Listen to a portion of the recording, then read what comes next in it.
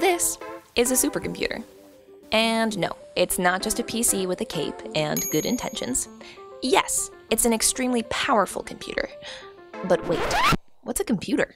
A computer is a machine that takes in information, stores and processes it, and generates an output. Supercomputers do the same thing, but faster, with more data, and in a different way. Okay, let's start at the beginning.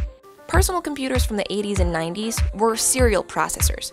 They performed operations one thing at a time, like checking things off a to-do list in an orderly fashion. PCs we have today, and even our smartphones, have made a lot of progress and can now perform multiple operations at a time.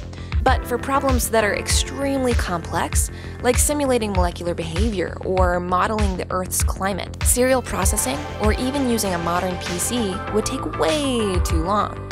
Supercomputers solve this problem by being able to perform many operations at once, in parallel. These kinds of computers have more processors and split problems into chunks, with each processor working on a different piece and all the processors working together at the same time. Want to hear a number that'll blow your mind?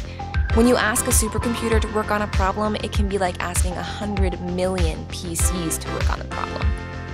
Now that is power. You can imagine that the kind of software that helps you tell your laptop what to do probably won't work when you're talking to a supercomputer. Supercomputing systems require scaled-up software that organizes, assigns, stores, and processes data in the particular way that makes parallel computing possible. And some problems are easier to solve with parallel computing than others. Fun fact, problems that are really easy to split into chunks across a parallel computing network are called embarrassingly parallel problems.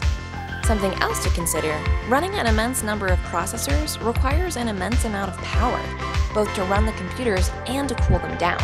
Just like your laptop has a fan in it to keep all its moving and electrical parts cool so it can continue to function optimally, computers on a much larger scale have to be kept cool too, either by fan or by cooled water that flows through pipes throughout the computing building. So, supercomputers not only solve some of the world's toughest problems, but also present interesting software and hardware challenges for the world's most creative problem solvers. The new supercomputer being installed at Lawrence Livermore National Lab, called Sierra, will be one of the fastest in the world, and will be used to solve a diverse array of complex problems, like how to speed up discovery of new cancer drugs, and will help us ask questions the world needs answers to, all of which we'll cover in upcoming installments of this Supercomputing series.